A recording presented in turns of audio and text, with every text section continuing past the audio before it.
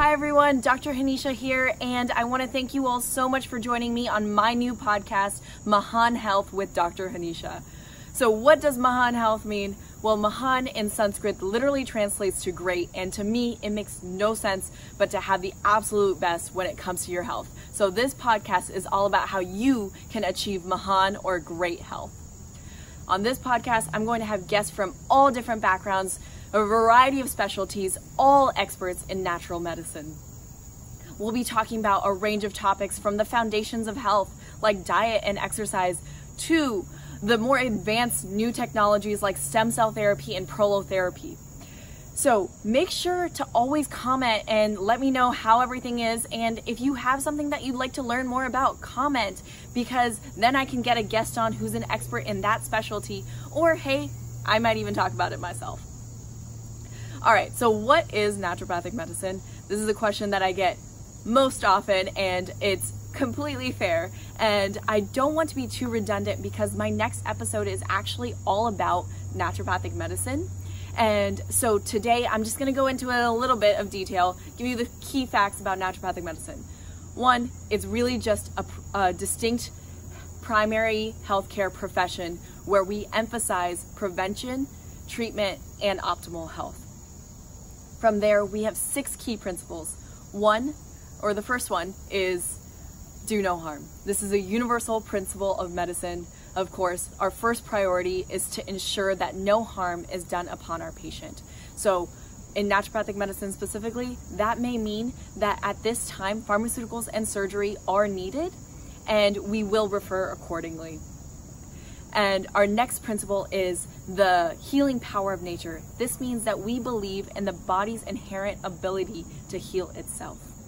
This is really important because our bodies are so strong and so smart and have so many pathways that are already built in, and we just need to support those pathways to help our body heal ourselves. The third is identify and treat the cause. This means we get to the underlying cause of what's going on instead of simply masking the symptoms with either medications or supplements. That is not what it's about. It's about getting to why you're dealing with what you're dealing with and how we can reverse that situation. The next is doctor as teacher. This is crucial. This means that we educate our patients on what exactly is happening in their bodies and why they are dealing with whatever they're dealing with. And why we're recommending what we're recommending. No joke, I will sit there and explain the mechanism of action of each of the herbs that I recommend to my patients, because this is how important I think the doctor as teacher principle is. The next principle is to treat the whole person. This means that we see each individual uniquely. Every single person, from our genetic to our environmental makeup, is completely different, even for twins. I know that from personal experience because my sisters are twins, and I can tell you how different they are.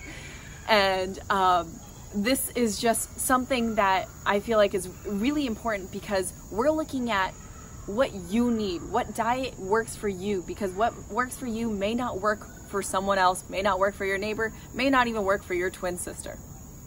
So then the last principle, but definitely not the least, is prevention. Prevention is the best form of medicine in my eyes, and that is exactly what the father of medicine, Hippocrates, said, was prevention is the best form of medicine. And so this is why we work to prevent disease in the first place. So for me, I will look at labs in a somewhat different way. I will see if you're even close to the pre-diabetes level, for example, then I will do my best to make sure that you never get to that point, because I want to prevent you from ever getting that disease. And that is a huge part of what we do. So that's naturopathic medicine in a nutshell. Whatever I just mentioned here is actually all on the AANP, or the American Association of Naturopathic Physicians website, or naturopathic.org. So if you have any more questions or would like to explore what naturopathic medicine is and what naturopathic doctors actually do, then I would suggest you go to that website and get all the information there. But like I said, my next episode is all about naturopathic medicine. So you also have that as a resource coming up. All right. So from there, now I'm going to be talking a little bit about myself. I want you to get to know a little bit more about me. That was all about naturopathic medicine, but what about Dr. Hanisha Patel? Who am I? So, like I said, I'm Dr. Hanisha Patel, and I am a licensed naturopathic physician. I received my degree from Bastyr University in California, and I studied pharmaceutical sciences at The Ohio State University before that. I believe this is a question that I ask, so I want to get into a little bit more detail about what my story is and what brought me to naturopathic medicine in general. On this podcast, on this episode, I'm actually going to be answering the questions that I am going to be asking all of my guests. So I have a set few questions that I'll be asking every single one of my guests, and on this podcast, I want to answer those questions from my perspective and how I would answer them. So the first question is, what is your story? What brought you to naturopathic medicine? And I think this is a really important question because I believe that our stories are what make us who we are. It's why we are in the position that we are in today and how we got to where we are today. And so with that, and I think that we all have a unique story to tell, and each person's unique story can help inspire someone else. With that said, that we have unique stories, you will see that a lot of my guests will have the same aha moment. We've all had a moment where like, oh yes, this is it. And so you'll see that as you go through and listen to my episodes. But all right, let's get into it. What's my story? My story. Like I said, I got my degree in pharmaceutical sciences at The Ohio State University. While I was there, I learned a lot about medications, of course, pharmaceuticals, and then the side effects of those pharmaceuticals, and then the pharmaceuticals needed for those side effects. That didn't really make sense to me. I felt like a continuous vicious cycle and that it never ended. I thought there had to be other ways of practicing medicine. And, backtracking a little bit, I had wanted to become a doctor since I was about 5 years old. So that was already in my path. I had an amazing pediatrician as a child, and I wanted to be the hero that he was to me. However, when I grew up, all these possibilities came up and I didn't know if that was the right path for me. And after I got my degree, I felt like something was missing. And then I had the opportunity to travel to Guatemala and India to learn more about their traditional medicines. And I saw that they worked. And that made me realize that, okay, there's more to medicine than pharmaceuticals. And I always knew nutrition was a big part of health. And so I wanted to incorporate that. And while I was working my part-time job, I spoke to the optometrist that I was working with in Columbus, Ohio at The Ohio State University. And after speaking to her, I told her about my passions. I was like, I want to incorporate nutrition and exercise and herbal medicine and more. I don't know whatever else could be out there when working with patients, but I haven't found what I feel like I'm searching for. And she had actually lived in Seattle, where naturopathic medicine is abundant, and she had a naturopathic doctor there. And she asked me if I had ever heard of naturopathic medicine. I said, no, what is that? And she was like, look into it. So I went home and I Googled it, and I found those 6 key principles that I just spoke about, and I felt a light bulb go off. I felt like, oh, this is my calling. Oh my God, this is it. I was like, I need to do this. I immediately applied. And as soon as I got in and did the interview in San Diego, I was like, I'm definitely moving to San Diego. And now I'm here today.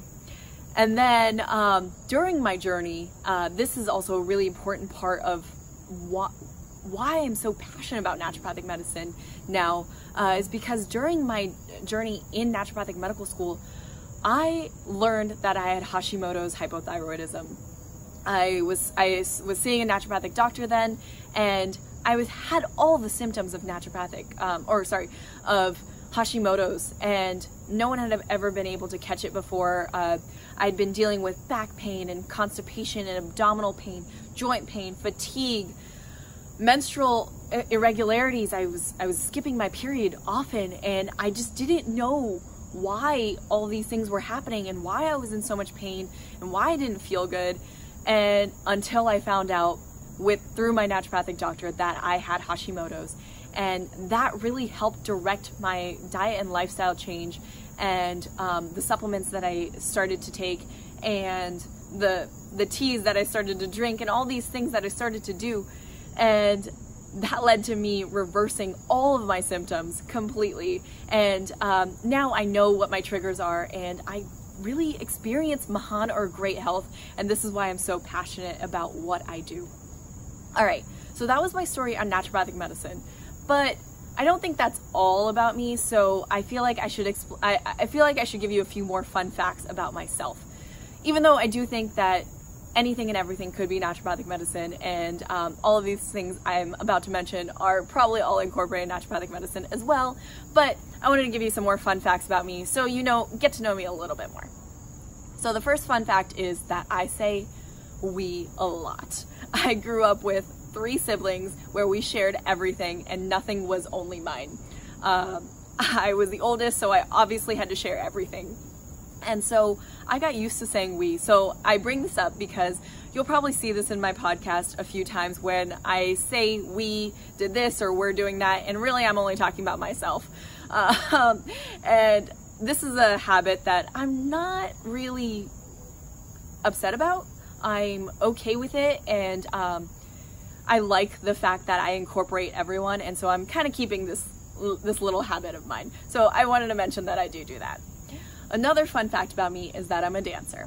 I absolutely love dancing. I was the captain of my dance team in college at Ohio State, and I was so grateful to have danced with some of the best dancers in San Diego and LA when I was in medical school, and it was the coolest experience ever. And now I still dance in my room, for fun often, but I hope to start teaching again or just dancing again more in a more studio sort of setting. Another fun fact about me is that I love to travel. I really, really believe that traveling is what helps me learn how little I actually know. And there's so much to see in the world, and there's so much beauty out there, and I love being in the midst of nature. As you can see, if you're watching me on YouTube, I'm right in the middle of like a forest, what it feels like. And I love being in this sort of environment and amongst other animals. Yesterday, I saw a beaver crossing this environment, and it just made me so happy. And one of my favorite experiences was when I was in Tanzania and I was swimming in the middle of the ocean and wild dolphins surrounded me. Oh my gosh, that was the most amazing experience I've ever had. And of course, also on top of all those beautiful experiences with nature and other animals, I also love food. So trying all the different foods from all the different cultures is such a fun experience for me, and it's one of the main reasons why I love to travel. Another fun fact about me is I love to watch sunsets. Sun gazing is a type of art, it's a type of meditation for me, and I feel completely at peace when I do that.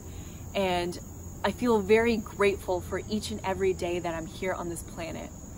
Which brings me to my next fun fact. I'm really passionate about the environment and this planet. I believe that when we protect our earth protects us, and so I do my best to be as sustainable as possible in terms of bringing my own containers, to having the stainless steel straws, and trying to shop more sustainable, and whatever I can do to do my part. And then also in the end, that helps me as well.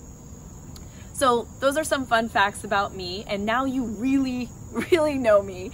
And now let's get to the rest of the questions that I normally would ask my my guests. So the first question I ask is, what does Mahan Health mean to you? So I already told you what Mahan Health means. That means great health. And to me, Mahan Health or great health means being able to live the life you desire, being able to fully live out your dreams, having the ability in mind, body, and spirit to do what you really truly want. So whether that is being able to play with your grandchildren because you have the physical ability and the energy to do so, or if that's climbing Machu Picchu or becoming the next ninja warrior, or if it's something like being able to bear your own children, I think that we should all have the ability to live the life that we truly desire. And I think that Mahan Health is the way that we can do that. So to me, Mahan Health is being able to live the life you desire and being able to live out your dreams. Okay, the next question that I ask all of my guests is, what was the most difficult health change for you to make, and what are you still working on? I ask this because I feel like a lot of times my patients and other people who are not naturopathic doctors or functional medical doctors, they see us and they think we have it all figured out. They see us on social media, they see us maybe in the clinic, and it seems like we have it all figured out. But in reality, we're all still on our healing journeys just like you are. And so that's why I asked this question, to bring you that awareness that you're not alone. Maybe some of the struggles that I'm dealing with, you're also dealing with, and hopefully that helps you go through this healing process. So for me, one of the most difficult health changes for me to make was to remove sugar. I was able to remove gluten, and that was difficult, but definitely not as hard as sugar. And I would say that's definitely something I'm still working on, because I will have times where I relapse, and then I have to start my own protocol on getting rid of my sugar addiction. So it's definitely something that I have found most difficult and am still working on the regular. Aside from the sugar addiction, I would say that's more of a physical thing that I'm working on, but also mental. What I'm working on a more emotional, spiritual level is being able to let go. That is the most difficult thing for me to do, and what I've noticed is that, like I mentioned in the beginning, I love stories, and I do think that our stories are what define us, but sometimes I get really attached to these stories. And so that makes it difficult for me to be able to let go of mostly people. I tend to get more attached to people, not really materialistic things, but people. And whether this are, old friends or ex-boyfriends or even my patients, I get very attached. And so my ability to let go is something that I'm continuously working on. And what I've been telling myself lately is that these stories, yes, they are what shape us and what form us, but we can change the direction of these stories. And these stories are simply chapters in my book, the book about me and my life. And not every single person, not every single character needs to be in every chapter of my book. And that, I think, is what I'm really working on, and really working on embodying that and embracing that, so I'm able to let go of these people who may no longer serve me, I may no longer need them anymore, but I'm holding on to them. And so I'm trying to be able to let go. And that's definitely something that I'm working on. The last question that I ask all of my guests is if you could have a commercial about health, so like a public service announcement, what would it be about and why? And I ask this because I see so many junk food and pharmaceutical commercials, and they're all promoting unhealthy lifestyles. And I thought to myself, well, okay, I wonder if I could have a commercial. How much would that cost? What would that be like? So I looked into it. It costs $150,000 to have a national commercial for 30 seconds and that's the lowest cost, okay? So that is if you're watching that show at 3:30 in the morning, what no one's watching, and that's when that commercial would air. So $150,000 for that that terrible timing of a commercial. And I was like, who can afford that? Definitely not me. Maybe one day. We'll see. But right now I definitely cannot afford that. And so I thought to myself, what if we could have these commercials promoting health? How much would it change the dynamic of the healthcare system that we're in today, or what people are dealing with today in our chronic disease sort of epidemic? How much would that change? I feel like it would make a drastic change, and most people would be achieving Mahan Health at this point. So what would be the commercial that I would have? Well, my commercial would be all about the power of words. I am so passionate about this, and I think that words impact us on a cellular level, and it's really important to be mindful of the words that we're saying to ourselves and thinking to ourselves. Like Buddha said, what we think about, we bring about. So this commercial of mine would have this woman, she'd be walking through, let me paint this picture for you. She'd be walking through, she'd be talking about how frustrating the English language is because we embody our emotions. And she would say, I am not angry, I am not sad, I am not hungry. I feel angry, I feel sad, I feel hungry. These are temporary states of being, and I do not identify as them. And then I'd have this man coming through the screen, and he would be pouring a glass of water, and on that glass there would be a sticky note that says disease. Then he would take that glass and then put it in another glass that says Mahan Health. And then he would start drinking the water from the glass that says Mahan Health. And he would say, I'm achieving Mahan Health. Ask your naturopathic doctor if you can achieve Mahan Health too. Side effects include thinking positively, a greater ability to cope, happiness, and just overall feeling better. So that would be the commercial that I would have. And I hope you all enjoyed that picture that I just painted. I feel like I live in a sort of fantasy world sometimes, and I love that world at times because that's really what I think we should be doing. But okay, so you know all about me now.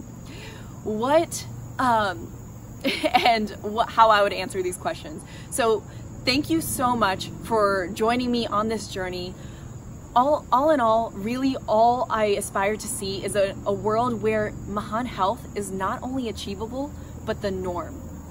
I believe that it is achievable for all of us, and I am so grateful for all of you for joining me on my journey to achieving Mahan Health. And I hope by listening to this podcast or watching this podcast, you're able to get a little bit closer to achieving Mahan Health yourself. All right, wishing you all Mahan Health and happiness, and I'll see you next time.